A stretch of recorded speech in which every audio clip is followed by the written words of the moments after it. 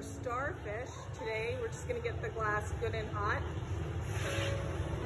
And then Eric's gonna come over and pick up some of the aqua and some of the burgundy and some of the amber. And then here's the ashes. Oh, that looks great.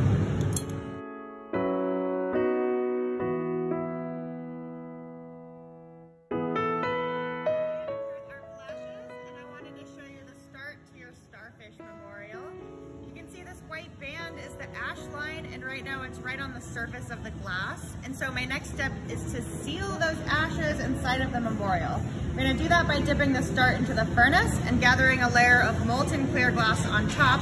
When it comes out, we'll take a look. Okay, so that orangey appearance the glass has is all temperature.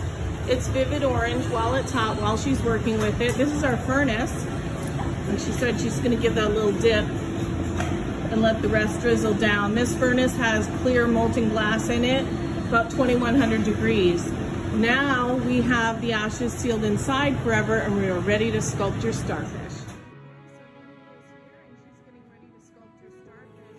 She's going to drop the glass into this cylinder on the floor, and that's going to make the 5 slices that she needs for the 5 legs.